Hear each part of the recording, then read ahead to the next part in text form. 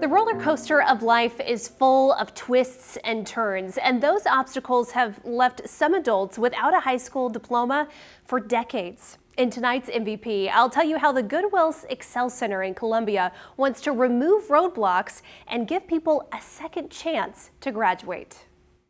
A modern day trolley problem. Turn the corner into room 239, Lever that switches, and you'll find students trying to turn the corner themselves. It's a dream that I want to complete. We did that in sociology also. Here at Columbia's Goodwill Excel Center, adults are getting a second chance at earning their high school diploma. I'm like the poster child for the Excel Center because I'm so excited every day. And teachers like Abby Courtney are helping them reach their goals. The Goodwill slogan is a hand up and not a hand out, and that really does work. I mean, it totally works. We give people opportunities that they didn't know they had. People like Alice Edwards, We worked a lot. Our education got put on hold. who, despite her age, Let's say I'm close to 80. hasn't given up hope. I don't look at my age as what I can't do. It's not an excuse not to try it. You can do it if you set your mind to it. I'm going to steer you away this way. Lewis Riddle left excuses behind too. 4 months ago, I checked myself into to the Phoenix House, and they helped me out a lot, and I'm wanting to give back.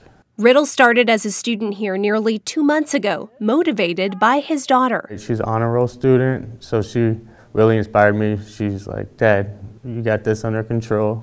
You can go back." For your observations, The Excel Center is an accredited high school, just like other schools in town, so students earn a diploma instead of just their GED. And that's not all. The job's not done when you walk across the stage and receive your diploma. We're going to continue to work with that graduate and make sure that they're bettering themselves, providing for their family, and bettering ultimately Boone County. the test tube. They help with things like job placement, life coaching, and college applications. We're unfortunately one of the best kept secrets in Columbia. Yes, I did. The center's goal is to remove as many barriers to education as possible, providing childcare and offering night classes. Everything is free. It's like a second chance. And I've had students say, I didn't know that I had any options. And here all of a sudden they're in the phlebotomy program, or they're, set up in dual enrollment classes at MACC, and they just didn't know, and that is the best thing. I think it's incredibly brave to take that first step, but I think if you talk to the bulk of our students, they're going to tell you it's worthwhile. These students sure think so and hope others will take a chance on their second chance. Go for it. Try it and see if you like it. As long as you don't give up on your hopes and your dreams, you can do anything that you set your mind out to. Most students at the Excel Center are women, and many of them are doing the program to inspire their children and grandchildren to never give up on getting an education.